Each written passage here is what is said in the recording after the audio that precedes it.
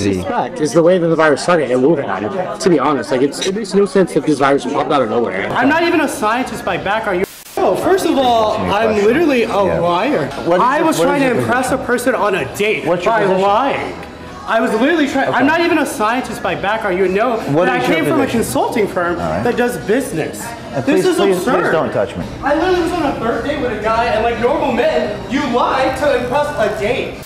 The way it would work is like we put them in the virus in these monkeys, and then we successively like cause them to keep infecting each other. And we collect serial samples from them, and then the ones that are more infectious, like the virus, we'll put them in another monkey and just constantly actively mutate it. That's one way. Or you can even do like directed like simulation, which like we tend not to prefer.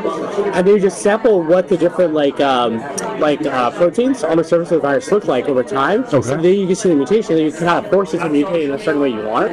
But you have to be like very controlled to make sure that this virus that you mutate doesn't create something that goes everywhere. Something crazy. Suspect is the way that the virus started and Wuhan. To be honest, like it makes no sense that this virus popped out of nowhere. I'm not even a scientist by background.